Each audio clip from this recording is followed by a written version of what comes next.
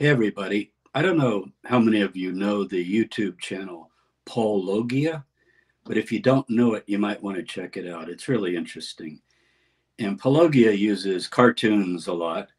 And if you get on his show, you get to be a cartoon character.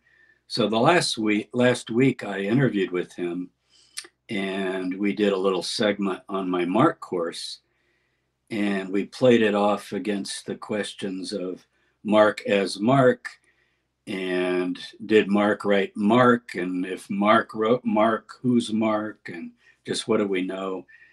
With a couple of evangelical scholars who were talking about the authorship and provenance of Mark and so forth. So take a look at it. It's actually called "Was Mark Mark?" question mark, and it has to do with voting on the question of who wrote Mark.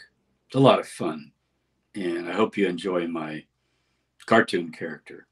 I know you do a lot with apologetics, so-called, and boy, it's well named apologetics.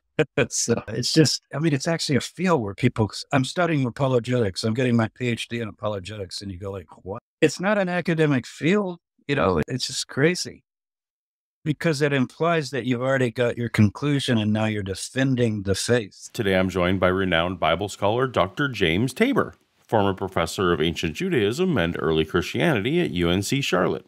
Now retired, but bringing his academic level work to everyone, including an amazing online course on the book of Mark that we're going to talk about later in the video.